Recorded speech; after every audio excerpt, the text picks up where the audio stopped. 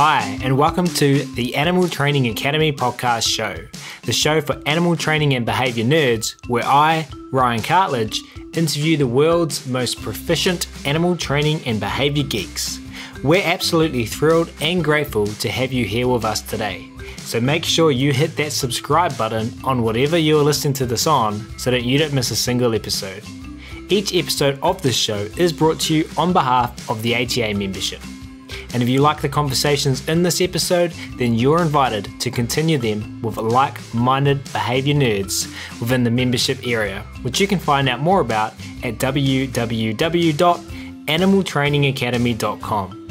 Once part of the ATA tribe, you'll get access to twice monthly live web classes, the back catalogue of previous web class replays, plus a huge library of videos and projects to help problem solve your training challenges. Plus, we're a sociable bunch with an exclusive private Facebook group and forum areas. It's like a Netflix social media platform for animal behaviour geeks.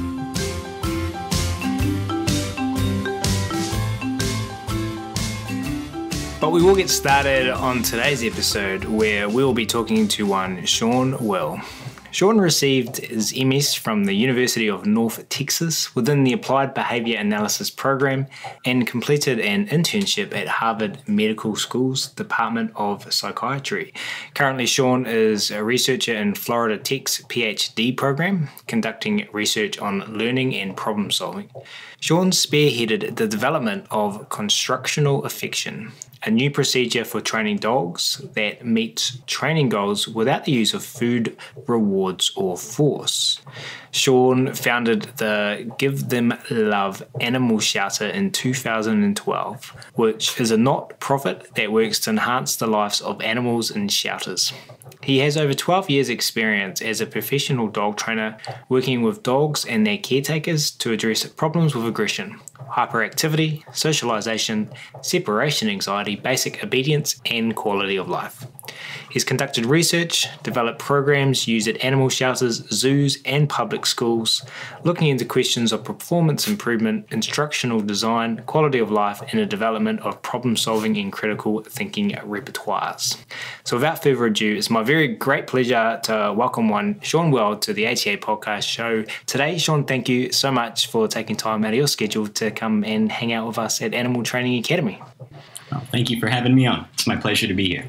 Fantastic. Let's dive straight into the first question today, Sean. For everyone listening, could you please take them back to where you first learned about positive reinforcement animal training and share some stories from this time? Yeah, it actually starts with the first dog that I ever really had on my own. When I moved out of my mom and dad's house, I got a Labrador Retriever. And, thought it was going to be smooth and perfect and easy. And I ended up realizing that there were all sorts of challenges that I wasn't ready for. And actually went to a training center to learn how to train him. And they used this mixed method approach. This was, in the early 2000s probably. And they put, a slip collar on him. And whenever he would pull or do something undesired, they would, pull on that collar. And then when he would stop pulling, they would click and give him a treat. And on the very first pull that he got, he actually arched his back and just, peed all over the floor. He was terrified. He really didn't like that experience. And so I stopped the training right there and, demanded a refund and quit going. But I was still left with my dog that was doing the bad things that he was doing. Mainly in this case, he was barking a lot. He was being rambunctious, chewing up my furniture, tearing up anything he could get his mouth around. He had actually eaten, I had a wooden dresser and the drawer that you pull out. He had literally ate like a corner off of the dresser, like over the middle of the night while I was sleeping one night. I woke up and there was just wood all over the floor. And so I still needed help with these problems. And I ended up finding an animal trainer who was nearby me in Collin County. His name's Richard Barbie. I think he still does some animal training down in the Houston or Austin, Texas area. And I ended up working with him for, maybe 1 or 2 years, just kind of shadowing him, not getting paid, just shadowing him and watching him conduct his classes and private lessons. And he would let me help out and teach him. And funny thing right here is Richard just happened to be one of the trainers that Kelly Snyder was working with when she was doing her work on constructional aggression treatment. And so I was learning about that from Richard. And after a few years, when he had even helped me open up my own business and I was going back to school, he had highly recommended that I go visit University of North Texas and see the student organization called ORCA. It's the Organization for Reinforcement Contingencies with Animals. Amazing place. If there's any of your listeners out there that want to find, the ideal community to put yourself in, to learn more about training and really get close with some of the great minds in our field, ORCA is the place to be. And so, I was real lucky to find that going on in the backyard of the city that I grew up in. And, I went into that program and started to learn more about training at this point. And that was really why I wanted to be there. I felt like I had learned a lot about running a dog training business and, meeting goals with the tools that I had. But there were certain instances where, I just didn't feel like I knew it all. And there were constantly, dogs that I would meet that, I just couldn't figure out, the quickest way to help them. And when I got into ORCA, I realized that there was no partnership with our local animal shelter. And that was always an area that was really interesting to me. I've always wanted to kind of be in animal shelters and help. And so I went out there and started volunteering at our local animal shelter. And this is where, to me, I consider a lot of my graduate knowledge and animal training, it happened inside that shelter. Working with those animals and, paying close attention to what's going on can really teach you a lot about learning and teaching and working with animals. And while there, there was a volunteer that was really doing a lot of the work there. And when she had finished her time at the shelter, the shelter was looking for a new kind of way to start operating. And so they had reached out to myself and Chase Owens, who was also in ORCA with me, and asked us to help develop a program that would improve their shelter efficiency and get the volunteers and staff all working on the same page.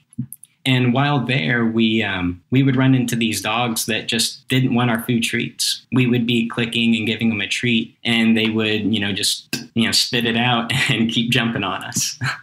And we would get through a training session, and you would look on the floor, and all of your treats that you had made and given the dog would be all over the floor around you, and the dog was still, jumping on us. And I remember talking to Jesus. I took a video of this training because we had permission from the shelter to record all of our training sessions.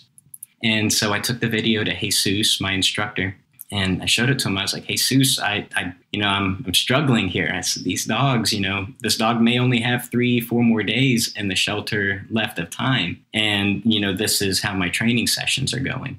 And, we ended up having a discussion about that, and Jesus asked me, he was like, well, what rule is there that tells you that you can't get a dog trained that fast? And he said, Sean, the organisms are always talking to you. He says, it's your job to step back and listen to them and hear what they're saying. And I remember simultaneous with this situation going on, Chase and I were talking about these specific dogs that we would meet on our private dog training practices. And we would meet dogs, too, out in those situations where we couldn't get our food treats to be effective. And sometimes we would have to carry trump cards with us, on these training visits, like a cooler full of leftover roast beef from the other night. And even that would only be effective, for short periods of time. And it always kind of left the owners in a funny spot because whenever I would leave, they wouldn't, have the resources available or maybe even the desire to go chop up some steak, for their dog to get a training session completed. And he and I would sit around and talk, what are we going to do with these kinds of situations? And through that discussion, we were both thinking, well, hey, if they're jumping on us, and they're not taking the food, there's a good chance that it just might be our attention that they're wanting. And we asked ourselves the question, well, what would that look like? How would delivering attention to the dog, really function as a reinforcer to shape behavior? And we started thinking, well, if we pet the dog while all 4 feet are on the ground, and if the dog jumps on us, we stop petting. When the dog's feet return back to the floor and we start petting, that would likely increase the likelihood that the dog would stay on the ground. That would be using affection as a reinforcer to maintain standing calmly on the ground. And it was here that we started laying out a lot of the procedures now of how this would look for sitting. Would we be petting for not barking, which is an interesting topic, because we never go about this in a reductionistic fashion. You don't always have to eliminate behaviors, especially problem behaviors, for learning to take place. This is actually even perhaps an empirical question. I haven't seen a lot of research on this, but anecdotally, I would have to say that no, we don't always have to eliminate problem behavior for learning to occur. In the animal shelter, we never targeted not barking, like I was just mentioning. We would only target, having all 4 feet on the ground or sitting and lying down next to us. And as an outcome of petting these behaviors and these types of interactions, these other problem behaviors disappear. And it's because those problem behaviors are there to actually obtain the reinforcer, in this case, our affection. And if we're providing that affection for easier to do behaviors that are more desirable for us, the animal will quickly start to allocate their behaviors towards these easier things to do. We have to keep in mind that jumping and nipping and barking and being frantic are really, really costly behaviors for our dogs to engage in. And if they can realize or be shown that just sitting here and hanging out gets the same outcomes, they'll likely end up just sitting there and hanging out with you, which is where constructional affection was born. And this, to me, gets back to that point, your question about my path on positive reinforcement. The consequence that we're providing here, when I give lectures and talks and workshops and things on constructional affection, oftentimes a question comes up, well, where does food come into this picture? And food does play a role, but not directly in this situation, because what the animal wants is our affection.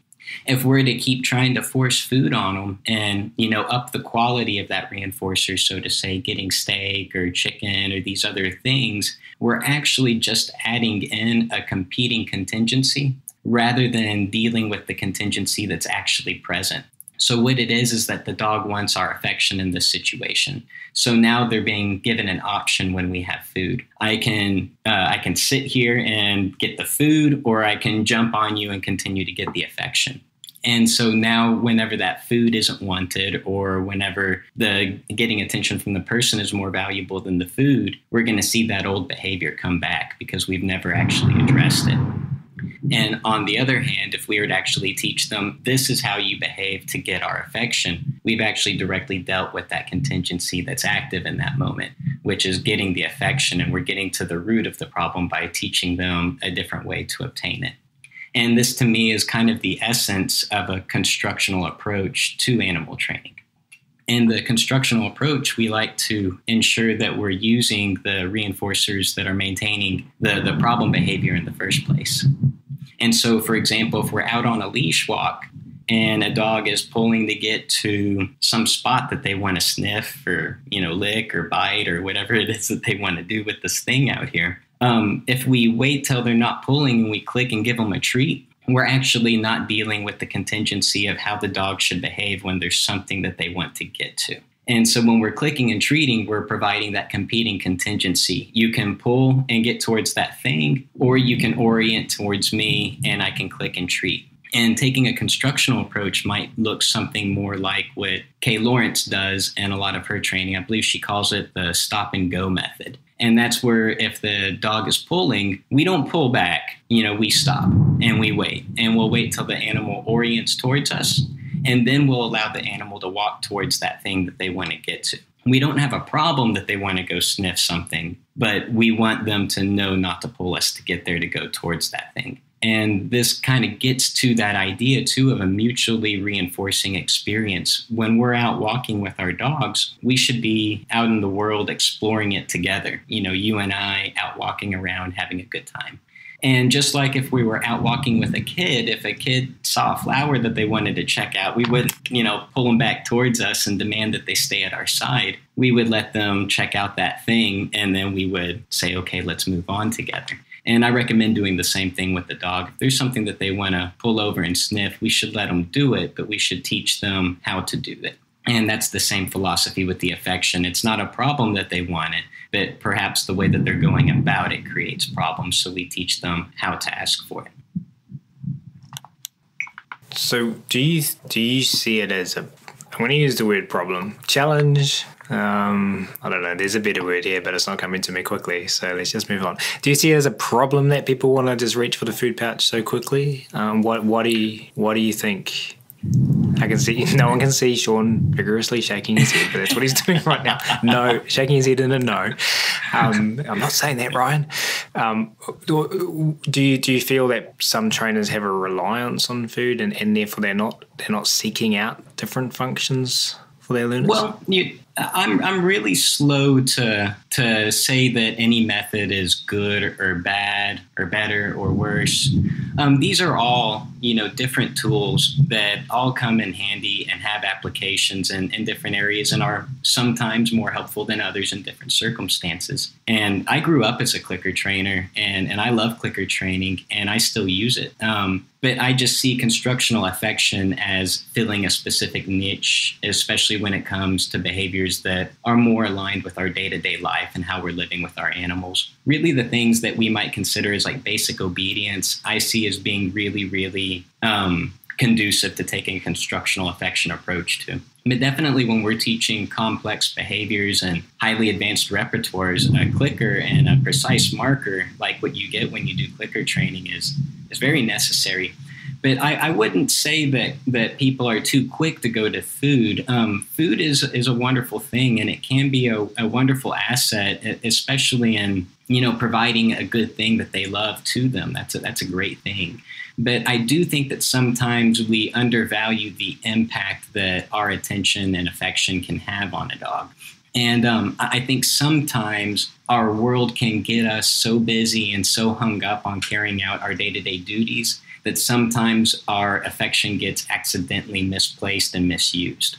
And an example that I like to talk to people about is when our dogs are behaving and being really calm and really good and just kind of hanging out, it really frees us up to, take care of our kids, help them with their homework, clean up our house, prepare dinner, get our notes together for our episode the next day for our podcast. It frees us up to do our jobs that we need to do.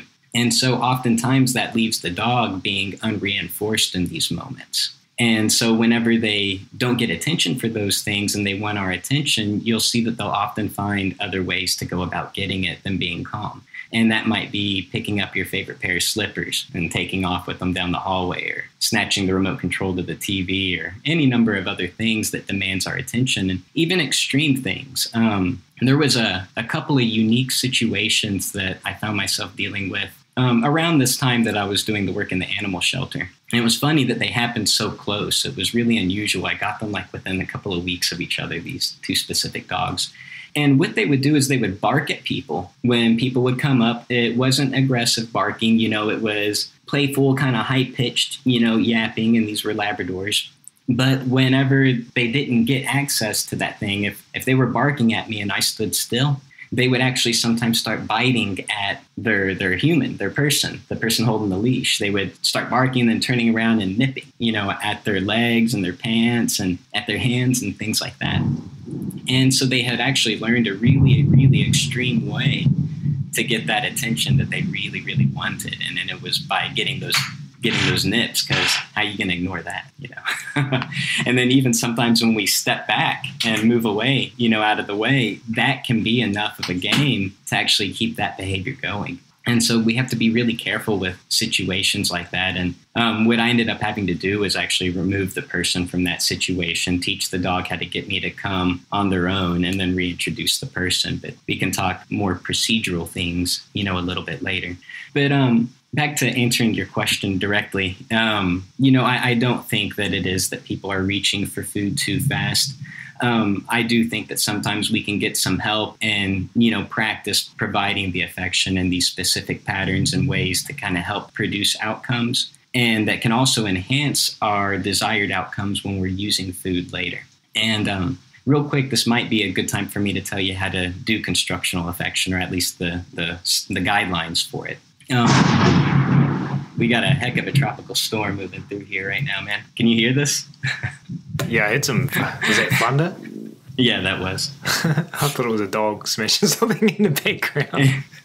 Yeah, my boy's being pretty good. He's an old timer, so he's been through a few storms. He was also a wild dog. I don't know if I told you about Peepers before. He was a wild dog caught out in the forests in North Texas with a pack of 4 or 5 other dogs. And he was about a year old when they caught him and brought him into the animal shelter. And he was as aggressive and nasty as you can imagine when I got him. He was really, really, really mean to people, like really aggressive. He would attack people trying to get near him. And same thing with other dogs. And that was actually why I adopted him from the shelter. The shelter was really full. It was around July or August, I think, right around the 4th of July when shelters get ridiculously overcrowded. And Peepers was out of time, and so I went ahead and adopted him and brought him home. And he's actually a living, breathing example of, what constructional aggression treatment and constructional affection can get you. But I was about to explain the procedure of constructional affection and tie it into this other story for a moment. And the constructional affection actually consists of 2 phases. The first one is the interaction guidelines. And the interaction guidelines teach our dogs how to ask for and receive our affection. So we have to keep in mind that a prerequisite to do constructional affection is that our dogs are approaching us seeking our affection. If they are scared of us, if they are fearful, if they're behaving timid, or if they're aggressive, we do not use constructional affection with them. One primary thing is that I like to tell everybody, we are not here to force ourselves on our dogs. We're not going to chase them down. We're not going to leash them and keep them close to us. This is a voluntary process. I want the dogs approaching us. And if they're not approaching, I highly recommend doing constructional aggression treatment. To me, these 2 procedures are opposite sides of the same coin. The goal of constructional aggression treatment is to get an approach, not to be able to get close to the dog and touch it. That's not the goal of CAT. The goal of CAT is to get the dog to approach you calmly. And so when we have that approach, what we want to do then is constructional affection and teach them how to ask for that affection and receive it that now they're asking for. And then the second step of constructional affection is the affection loop. And the goal of the affection loop is to take this calm behavior that we've established through the interaction guidelines and to extend it to other situations that are important to us. And in the animal shelters, some of those were, providing vaccinations. We would get the dog really calm, do the interaction guidelines with them.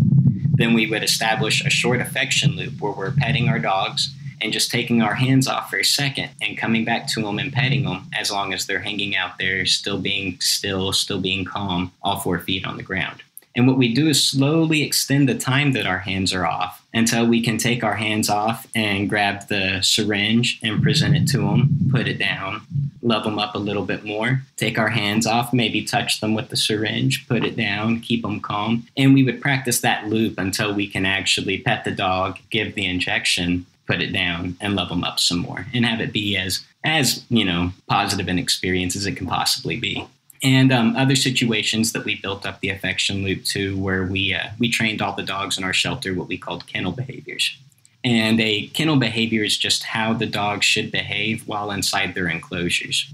And we would want to make sure that we were inserting things into our affection loop that were important to the animal shelter itself. And so this might be how the dog should behave when we're entering and exiting the enclosure to change their food or to change their bedding or to leash them up and take them on a walk. And we would train up all of these behaviors using the affection loop. And so to do the food bowl, for example, we might get the dog sitting and laying down inside their enclosure, petting them up, take our hands off, maybe play with the door to the enclosure, go back to them, pet them again. and maybe get up, open and close the latch a little bit, pet them again, get up, leave the enclosure, come back in, pet them, and insert different activities into that process that would resemble closely what it is that they're going to be experiencing in their daily life. And this kind of gets to the point of how these things are maintained and why I would encourage a strong consideration of using affection for moments like these over food in this case. Not in all cases. In these ones, I would deem it more valuable. And it's because we're using the consequence that's going to be available in their daily life. So this means we don't need to actually introduce any kind of feeding procedure or anything like that, because we're actually training in the natural contingency that the dog's experiencing in their daily life. And in their daily life, it will also be maintained through affection, so we don't have to fade things out to different reinforcers. And the way that we maintained this in the animal shelter was with a little sticker. Once the dogs had learned their kennel behaviors, they would receive a special sticker on the outside of their enclosure. And at this point, we had trained all of the staff and volunteers in the animal shelter, and they knew to look out for these stickers. Because if an enclosure had that, they knew that if they were going by the enclosure and the dog was hanging out, sitting or laying down, to just go in there real quick, give them a rub on the head, say, good boy, good girl, and then leave the enclosure. And just these few things going on through the day would be enough to shape that up to be a pretty solid behavior inside the dog's repertoire. And this would be really important for when a potential adopter was coming in, because they would walk up to the enclosure and see the dog sitting there being calm, waiting politely to greet them. And people see that and they love it. You know, they really want that. And they think that that's a sweet, polite, wonderful dog that they want to take home. No one really goes to the animal shelter looking to adopt a bundle of problems and a super hyperactive, hard to deal with and hard to train dog. And so we wanted to make sure that we trained these behaviors because they are pretty universally accepted as desirable behaviors by us. And it's something easy that they can do that's in every dog's repertoire. Every single dog out there can sit and lay down or stand on all 4 feet. And so that makes it a really easy thing to capture and shape up. In these examples where we have a dog that's nipping us, like with the example I was giving you earlier, one of the things that we can actually do is provide that affection before that nipping ever happens. So as that dog is standing there on all 4 feet and I'm approaching it, I go ahead and, show that cue that I'm coming to give them affection, my hands. And that'll actually stop it from escalating and going to that higher point because the dog's already receiving the cue that they're getting that outcome that's desirable. And so doing this kind of allows us a little bit of freedom in our training to get things done in a manner where we are not required to teach our clients or to teach the adopters, in this case, a complex fading procedure or training program in order to take these behaviors home with them. Because these behaviors, the cues become us. A person becomes the cue to sit or lay down or behave calmly in order to receive our affection. And so it really does provide the foundation for the dog to immediately start building the kinds of relationships that are really good for them and their new family. And when you say complex fading procedure, can you define that for us? Sure. Bob Bailey is one of my favorite trainers in the whole world. And he used to have a saying right before he ever talked about clicker training. And he used to say it's a complex process. It's a technical skill. And to do clicker training effectively, it really takes a whole lot of repertoires for somebody. They not only have to have the conditioned seeing to see the behaviors that they're looking for, but they also have to have the timing with the click. They also have to have the mechanical repertoire to get that click and deliver that treat effectively. These are not really easy skills to learn, and even those of us that go out and do clicker training as our careers, it is a complex skill that we spent often years ourselves developing. And so it is a hard thing sometimes to impart to somebody in a 4 or 5 week group class or in a fleeting moment getting to visit with somebody in an animal shelter before they adopt a new family member. And so firstly, if a dog's showing fearful signs or aggressive signs, and this you don't go straight in with the constructional affection, as you mentioned. And is this something within the shelter in your experience there with the sticker system and getting dogs ready for adoption something that you applied with all of the dogs, or is there some dogs that this was not suitable for, and what like general criteria, if that's a way of asking this question, might have been ones that you looked for to decide that, hey, this dog isn't a candidate for this? Yeah. In our shelter program, every single dog that came into the shelter, we provided a temperament assessment for them.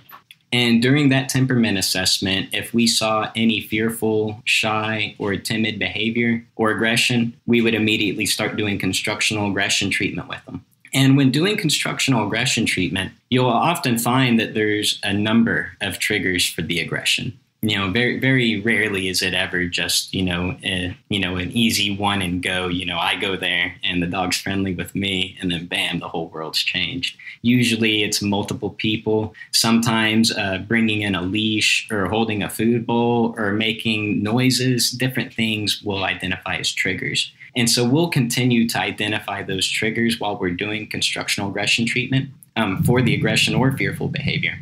And we will come back and do that temperament assessment over and over until we see that we've covered all of the triggers that we can possibly come up with, and we can say that this is a friendly dog. And we don't just say friendly dog subjectively. We really looked for outright friendly behaviors before we risked an interaction with them. In all the years I've done constructional aggression treatment, it's been about 12, maybe more now. I've never been bit, and it's because I never, ever force myself on a dog, and I never, ever, ever go to pet them unless I'm certain of how that outcome is going to be. And so in the animal shelter, we would keep doing the cat procedure until that dog is essentially begging for our attention and crying and pleading for us to come to him. We really want to see some overt behavior indicating that this dog is ready to be touched.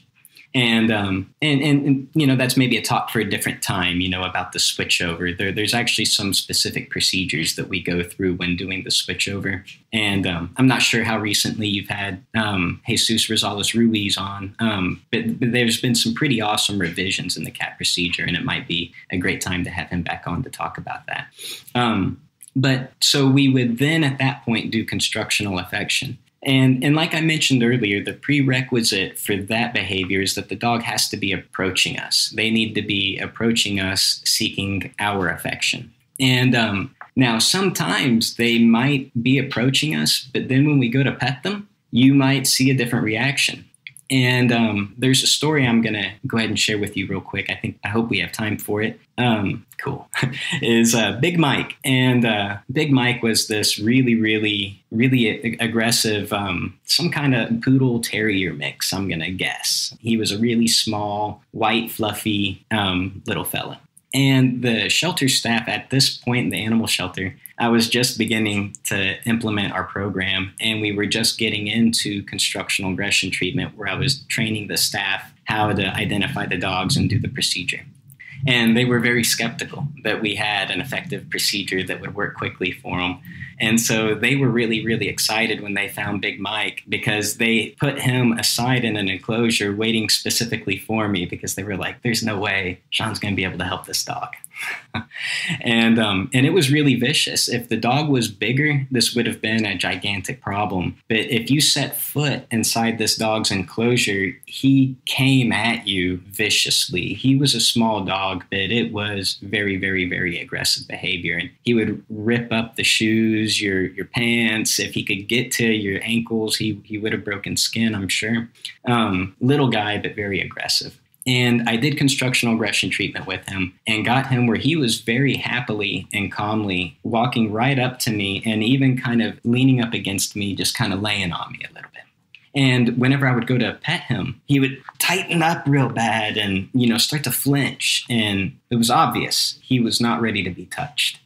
And typically in that situation, I would start to do cat with my hand to see if, maybe there's a history with the hand, which is very likely with some dogs. If a dog has been abused or hit frequently, I call that abuse too, there's going to be a very strong likelihood that they're going to be averse to hands. And perhaps when you go to pet them, they might flinch because they don't know what to expect. And so I typically would have started doing that, but I could notice when I got close to Big Mike that his skin had tears all over it.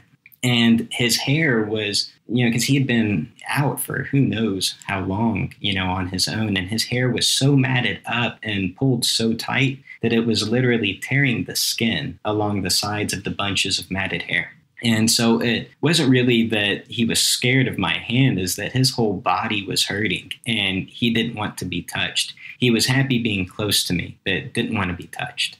Because I'd gotten him so close to me, I then did constructional aggression treatment with their trimmers, where I'd bring the trimmers close, very similarly to how I explained earlier with the syringe. And that allowed me the opportunity to start trimming out these big chunks of matted hair. I was able to shave them down and give him a bath. And funny thing is that we realized at that point that Big Mike was a girl.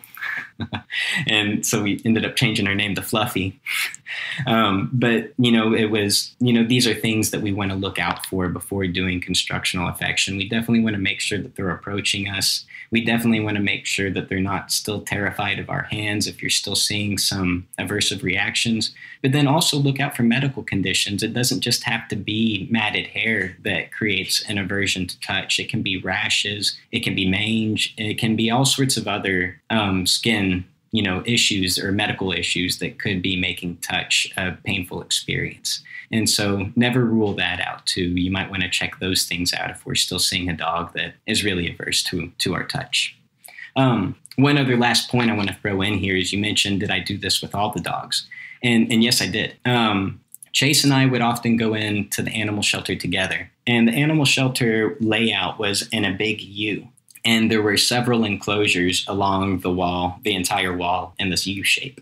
And Chase and I would go in for about 2, maybe 3 hours, and we would start at opposite ends of the shelter, and we would go through every single one of the enclosures, providing constructional aggression treatment or constructional affection to the dogs. And we would typically get it done with every single dog in there. And I got some really cool video, as a matter of fact, where you'll be in the shelter and you'll hear the dogs barking and jumping on the enclosures and typical things that you kind of see at animal shelters. And then we'll come back into the enclosure after we're done with our work for the day, and we'll go walk through it. And it's quiet. The dogs are all laying down, relaxing, or sitting near the front of their enclosures, being really sweet. There's not any barking. I think in this one video that I'm referencing, there's maybe like 1 or 2 barks in the background, but still amazing for an animal shelter and a much more pleasant experience for someone coming in to look to adopt a new friend. Awesome. I've made tons of notes, and I've got some questions that we kind of discussed when we caught up for a pre-podcast discussion last week. But there was also a question that a member put in our Facebook group. A question/statement.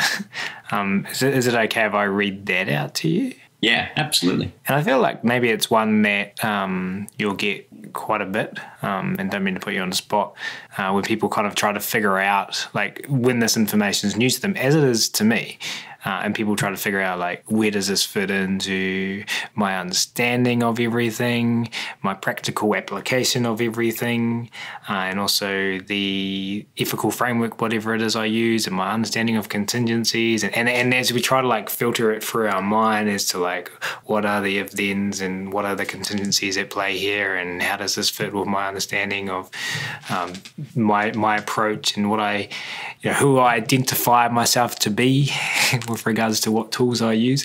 So the way this question was, and by the way, for those who are not in our members only Facebook group, me and Sean made a little behind the scenes video where he just introduced himself to our membership, and we announced that this episode was about to happen. And a member asked, what does the human do if the dog does not have 4 paws on the ground? It seems to me a shaping exercise involving positive reinforcement, as long as the dog finds affection reinforcing, and negative punishment, the withdrawal of affection for behaviours other than the target calm, sitting or standing. So in Sean Will's words, what are your offerings on that? Yeah. So, the schedule that we're using, it's not actually a schedule of reinforcement. Our application of affection in this instance is actually a conjugate reinforcement procedure. meaning that as long as all 4 feet are on the ground, we're petting for that. And that's our target goal. So we're not withdrawing it for anything more than anything that's not that behavior. So that petting is discontinued. What the human does is we just remove our hands. Anytime that a paw comes off the ground, or they jump, or if we're dealing with a mouthy dog, as that mouth comes towards our hand, we would remove our hands and wait for that head to move away, or wait for that leg to go back on the ground and continue petting them. And this conjugate reinforcement technique is actually a really important feature of constructional affection. This is really where the learning happens, and really why it happens so quickly, and why this is so important to behaviors that have these social underpinnings. And there's a lot of research, if there's people out there listening that love to dig up articles, there's a lot of work done on conjugate reinforcement, and where most of it actually comes from is Ogden Lindsley. And he's got whole, articles on this showing how conjugate reinforcement is the ideal practice to use when we have these social underpinnings, these social relationships. And so as the dog sits, engages in the behavior that we're looking for, and we pet them, and then we up it and pet them with 2 hands for sitting or lying down. So 1 hand for all 4 feet on the ground, 2 for sitting or lying down. The reinforcer itself intensifies as that behavior does. So when they approach and they've got all 4 feet on the ground, we're petting with 1 hand. When they sit, their behavior intensifies in this case, so does our reinforcement. We start petting with 2 hands. And when they start laying down, that's when we really start loving them up, talking to them, and it gets really, really big. And you'll see the magnitude change with the animal's behavior. And that's where they learn quickly that they've got control over this situation. And they will learn quickly how to get that reinforcer that they're looking for at this point. That's why we were able to get through these shelters that had 40, 50 dogs in them in a couple of hours and train every single one of them in there. Because the dogs, when we're working with the direct contingency that's maintaining their behavior in this fashion, they learn very quickly what to do to get these outcomes that are so important to them. They wouldn't be doing such extreme behavior if this reinforcer wasn't so important to them. And so that conjugate schedule is a pretty awesome thing, and being able to teach them how to control it. I like to think about it. Are you old enough to have maybe known what the Far Side cartoons are? Did you guys get those? I know the hip hop group, the Far Side, but I don't know the cartoons. I haven't heard that for the music reference since the 90s. That's so funny. You know the Far Side too? Oh yeah. No, I don't know the cartoon. Anyway, we don't agree. Tell us about the cartoon. The Far Side were these goofy, kind of crudely drawn cartoons that came like in the Sunday newspapers here in the States for like 30 or 40 years. I think they stopped maybe in the mid to late 90s. And there would only be like one picture cell, would tell the whole little funny cartoon there. And like there's this one famous one where you see 2 aliens sitting in a UFO, and they have a little green and blue splat on their windshield. And, to them, it's like they've, hit a bug cruising down the highway, but it's Earth, But it's goofy little cartoons like that. And to me, I like to imagine like 2 dogs sitting there looking at each other, and you see the human pair of legs next to them. And one of the dogs would say to the other, "Look what I can get my human to do." And they sit, and then the human starts petting them. And so it's really about this idea of actually teaching them how to get these outcomes that are important to them. And yeah.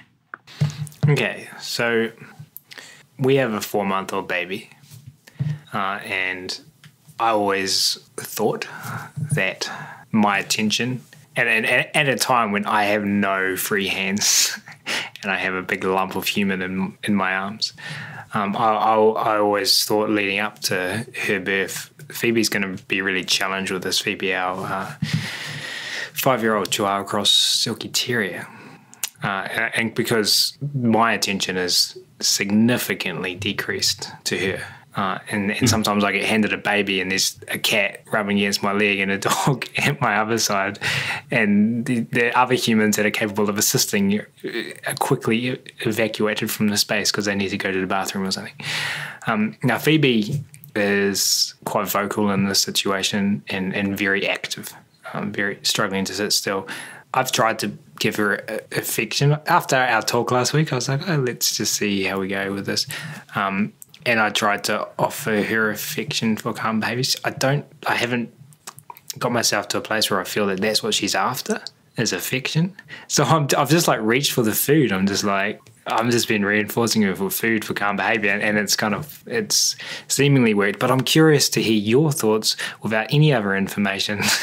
I understand just chucking that at you is pretty challenging, but your thoughts on that based on the conversation we've had today. Affection is, especially just interaction in general. We should, the COVID times, actually give a lot of testament to, the power of interaction and affection from people. Being so isolated has shown to already have some extreme outcomes on people. There's even a study done, maybe back in like the 1920s or 30s, I want to say. It was done in some European country too, I want to say, where they actually got a lot of babies and they wanted to see how important affection and interaction was to them. And they got a bunch of babies and put them in these nurseries that didn't have a lot of stimulation, and the nurses were only instructed to go in and provide food and leave, not interact with the babies at all. And a good majority of them died. Affection in and of itself is extremely valuable, extremely important to our development. And, by all means, I would even argue that it's just as primary a reinforcer as food is. You're not going to live very long in solitary confinement. We're social animals, and it really shouldn't be a surprise to us either that affection is a valued reinforcer for animals that live in, social structures, wolves, bunny rabbits, all sorts of things. I think I told you in our private talk, I actually even done this with a turtle, which is a funny thing. That's not a very social animal seemingly, but boy, it turned out he really loved to have his shell pet. It was amazing. I had no idea they could actually feel their shell in that manner, but yeah, they can feel when you're petting it, and they'll react to it. But back to the baby thing, I would absolutely say that affection is a very critical and very important thing to your baby. Now, one funny thing is right now, especially since she's a baby, I'm sure that she's just getting affection all the time. So probably the ability to discriminate when it is and is not occurring is probably pretty tough for her at this moment. But I wouldn't encourage it anyway. She's a baby, FR1, everything she does. So with Phoebe running around and barking, and when I've got the baby and I've trying to do what I would label as calm the baby and get the baby in a happy state, because I don't know what's wrong. And Phoebe's very active and using her voice a lot. In those moments, I would assume that it's my divided attention that is an important antecedent for those behaviours. However, affection described as tactile interaction with Phoebe at that moment seemingly is not sought from the best of my observations.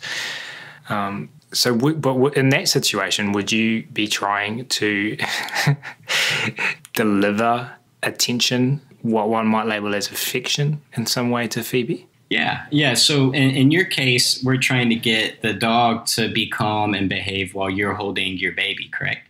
Correct.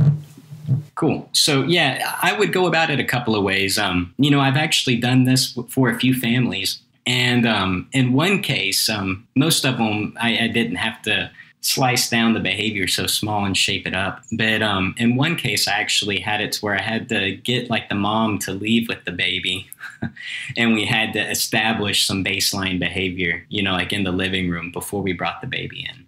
And so in this case, I did it a lot like we would teach up a stranger greet. And I would have the dog sitting next to me being calm, and I'm loving her up. The person walks into the room. If she gets overexcited and starts, running over there to go jump, I have the mom go back into the room and shut the door.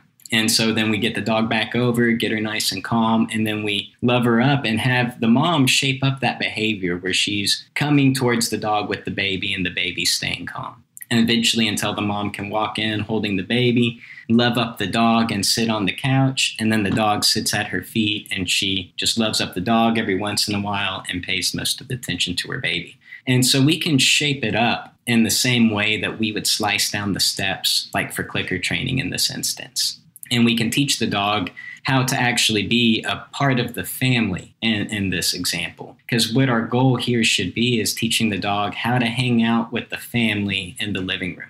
And so what we're probably looking for is being able to sit on the couch, everyone together, maybe watching Lord of the Rings and eating some popcorn together. And so that being the case, we want to keep our eyes on what the goal is. We just want that dog kind of hanging out at our feet, or at most just calmly walking around and looking for their own spot to go lay down and get comfortable. And so those are the things that we're going to want to make sure that we're giving attention for and reinforcing. We don't necessarily need to stack the criteria so high that the dog has to sit in one spot throughout this whole operation. I really don't like that because that's not really what our goal is. Like I said, it wouldn't be a problem if Phoebe, in your case, just went and found a nice little spot in the corner of the room and lay down while you were hanging out with your baby. You just don't want her disrupting and getting barky and jumpy or doing anything that might wake the baby up or prevent her from going to sleep. And so those are the things that we can reinforce and love up with our attention. And also in these moments, you mentioned earlier, when you have the baby, oftentimes your arms are full, right? and so it doesn't always actually have to be our physical petting that is reinforcing attention in these examples. It can also be, just looking over and say, oh, good girl, I'm going to be over there in a minute. You're a sweet baby. And you can go sit down. You can talk to them too. And one other thing that I also like to throw out there is that when we have this behavior going, it's not like you have to pet it every single time it occurs. It's just that I like us to be keeping an eye out for it. That way, when we see it, we actually make sure that we're giving some kind of attention for it. Like right now, I'm actually looking down and I'm noticing that Peepers is over here laying next to me, just being calm down there. And so just to keep that going a little bit, I just went down there and pet him a little bit, told me he's a good boy. And so it doesn't have to happen every time, but as long as when we notice it, we're making sure that we're giving something for it, it can really maintain that behavior and keep it going on in the future. Just like with a behavior that we get shaped up with clicker training. When we fade it out, it's not like you have to FR1 every time to keep it going. And as a matter of fact, sometimes going with a variable schedule in these points actually goes to maintain that behavior a lot better than continuous reinforcement would anyhow. And you say that this is something that works for, was it a tortoise or a turtle? Tortoise. Do what? You said before that you did constructional affection with a tortoise or a turtle? I can't remember. Yeah, this was a tortoise. A tortoise, yeah. A tortoise, you reference wolves and bunny rabbits who have affection as a primary reinforcer. So seemingly all earthlings could benefit from some kind of affection, including humans. So how has constructional affection been or not been used with humans? Probably never deliberately. But absolutely, our affection, maintains behaviors, and not only our friends, but, our partners, all of our relationships. And, I wouldn't probably recommend going and petting your friends. But, this actually brings me to a really good point too. And, I oftentimes like to talk about the philosophy of constructional affection. And this kind of really is more just the philosophy of the constructional approach. And in case any of your listeners maybe haven't heard that name before, the constructional approach is an approach developed by Dr. Israel Golddiamond. He was a professor at the University of Chicago and did some amazing work with people. They have some amazing, outcomes published with stuttering, overeating, people in psychiatric centers, all sorts of different kinds of situations. And it was that Dr. Jesus Rosales Ruiz picked up on and started applying to animals when he developed the constructional aggression treatment and also taught it to Kelly Snyder, who, systematized that and made that into her thesis. She's an awesome guest to have on if you haven't had her before either. Kelly's a totally cool person and an amazing behavior analyst.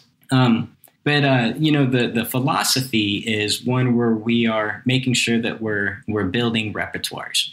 And so, when I'm thinking about, our daily interactions with our dogs and how we're giving affection, I like to stress that we should always kind of be thinking about that. What is it that we are building in our dog? When I'm giving affection to them, a good question to ask is this a really good time to do it? Is this the kind of dog that I want to make sure that I'm seeing in the future?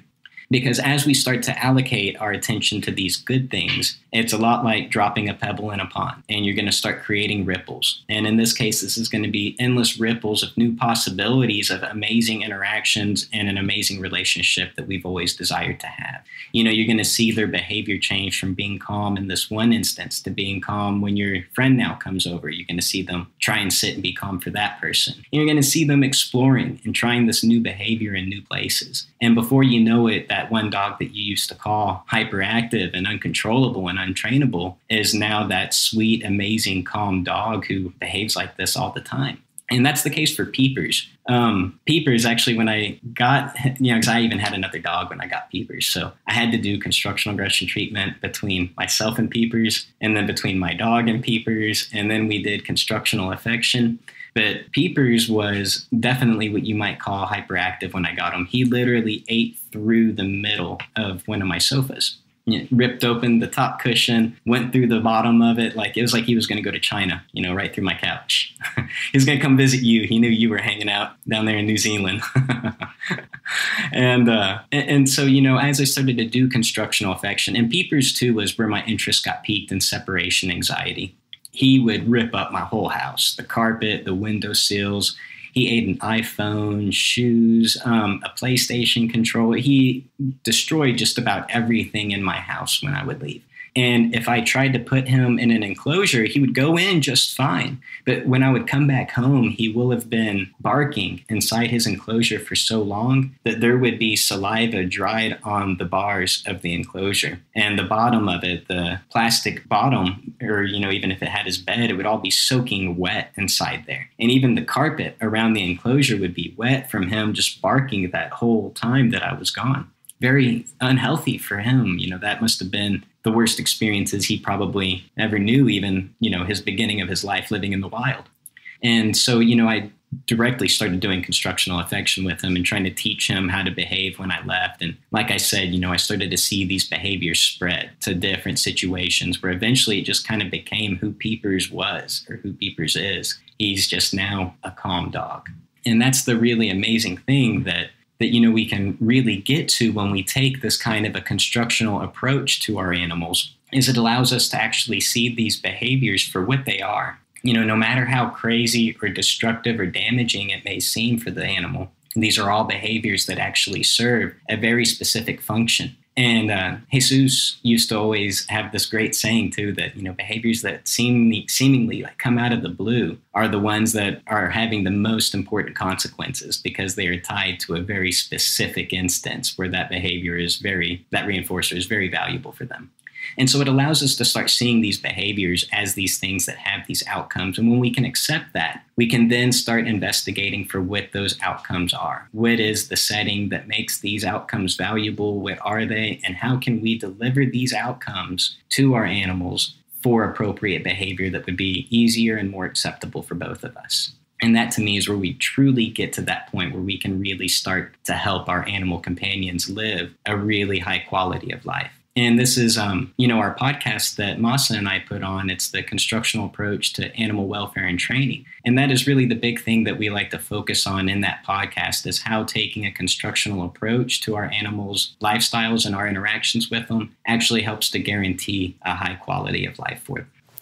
And you said in just that last little offering there, when we can accept that, do you find that people have challenges accepting some of the stuff you've been talking about?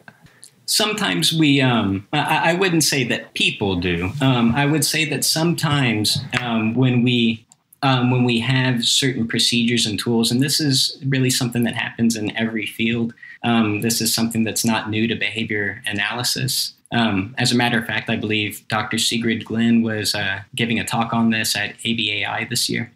Sometimes we end up using procedures that are so incredibly effective that we sometimes get a little bit too attached to these procedures and start just kind of always applying it, almost like it's a cookie cutter procedure fit for every situation.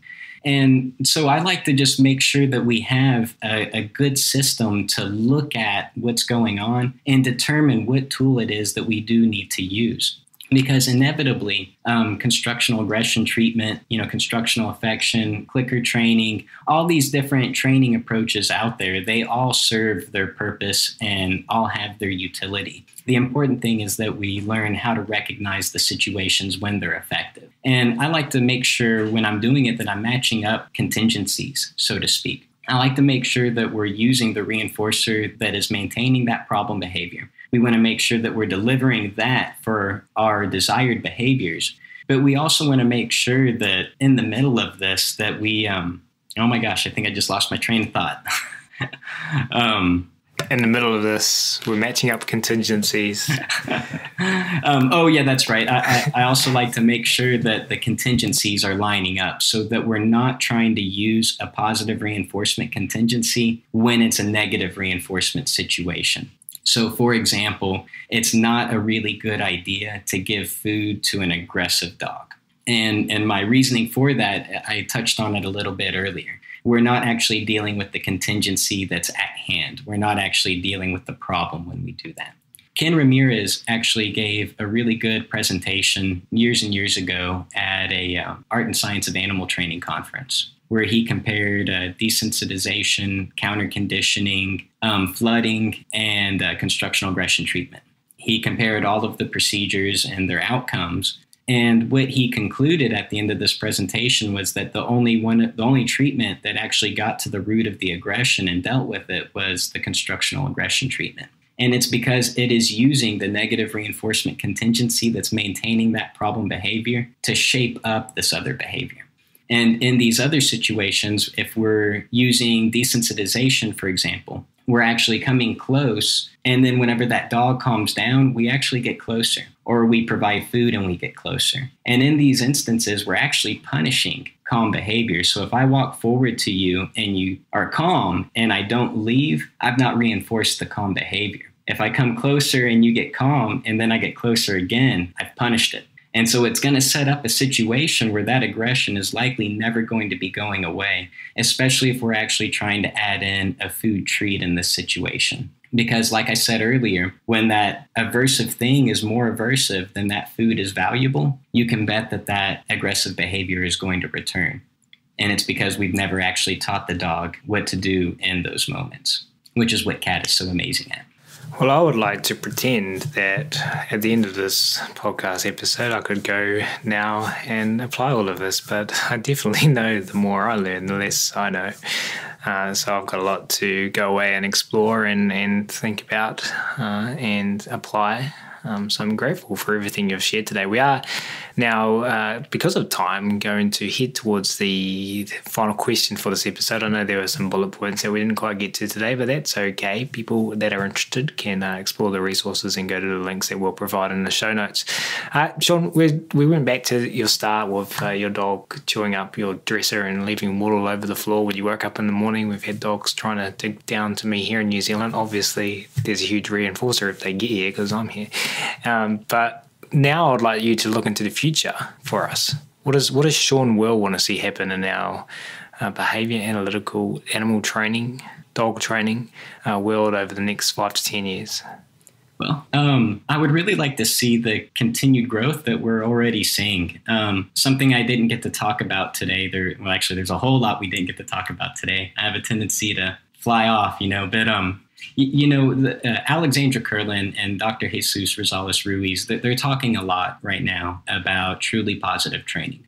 And at the root of it is really what we've been talking about today. It's about making sure that we're not accidentally restricting behavior by virtue of our procedures. And sometimes our positive reinforcement procedures can have a tendency to do that, especially if the reinforcers are not in line. And so, touching back on that last example I was just talking about with aggression, when we're providing food for alternate behavior, it can be seen or argued to be more restrictive than a constructional aggression treatment procedure, which is using negative reinforcement. And it's because what the dog is actually wanting is distance. So when we're trying to give them food, we're actually restricting them access to what it is that they're really wanting, which is distance from this aversive thing. And so I like that now we are starting to consider how the contingency isn't really just set by us. Just because we are implementing a positive reinforcement procedure doesn't mean that it's actually a positive thing for the dog. And so I love that we are looking at this now. And we're starting to have this discussion and see how we can actually make sure that we're implementing procedures that have the kind of desired outcome that we're all looking for with our animals, which is an amazing, fun learning experience that enhances our relationships. And my last point I'd like to make on this is where I really like to see constructional affection become more useful for people. I think that establishing that calm behavior is a very important thing for before we go on walks, when we're going into veterinary offices, before going into potentially stressful situations. It can even help to get our animals calm before doing it. And this is the one thing that I think has really been helpful for me when working with my dogs when I'm doing clicker training, is I actually I do the interaction guidelines with them to get them calm in the environment before I begin my clicker training. That way I already have my dog kind of sitting there calm, paying attention to me and ready to start learning and doing fun things. And when we do that, I think that only super turbocharges our relationship with our companions, because now they not only see you as the source of all this love and wonderful attention, but now, holy cow, you're giving me food too that I love. I think to me, that really kind of just sets overload, for the dog for awesome time and great relationship and amazing trust building while we're going through this together. Well, I know I want to learn more, and you mentioned you've got a podcast show earlier, so that's one location potentially where listeners of this show can go to learn more and engage in, not a participant, but be a part of conversations that are happening about constructional approach. Sean, can you direct the listeners of this show where they can go to find the podcast and where they can go to find more information about the things that you've talked about today and get in touch with you? Yeah, thank you so much for bringing that up. I've got a website. It's constructionalaffection.com. That's where you can see information specifically towards the procedure for constructional affection. There's a lot of good videos there on how to do the interaction guidelines and different applications of the affection loop. But there's also a podcast that myself and Masa host. It's the Constructional Approach to Animal Welfare and Training. And this is on Apple Podcasts. You can find it on Spotify, BuzzFeed. I believe it's on the Google Podcasts as well. And other than that, we've got a Facebook group too. It's the Constructional Approach to Animal Welfare and Training. And that's where you can stay up to date on different conferences that we're doing, workshops and webinars and other fun things like that. Wonderful, and we will, of course, link to all of this in the show notes as well. Sean, I knew this was going to be an easy episode for me because, as you said, you kind of go off on tangents, so we call that passion talking. That's not a Ryan phrase, everyone. That's a Teresa McEwen phrase, and we're grateful to that. Credit to her. So you are pretty good at passion talking, Sean. We're grateful for that. So from myself and on behalf of everyone listening today, we appreciate your passion talking and for you taking the time to come and hang out with us at Animal Training Academy today. It's really appreciated. Thank you so much. Yeah, thank you for having me on. It's really awesome to be a part of this great community. I've had a great time checking out all of the stuff on the Facebook page and seeing everyone's comments. So I'm honored to be here.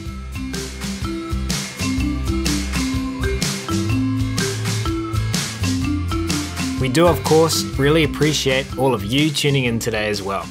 And if you have enjoyed this episode and you were interested in carrying on the conversation about working with our animals in the most positive, funnest, choice-rich ways, then as mentioned at the start of this episode, the Animal Training Academy community is waiting for you.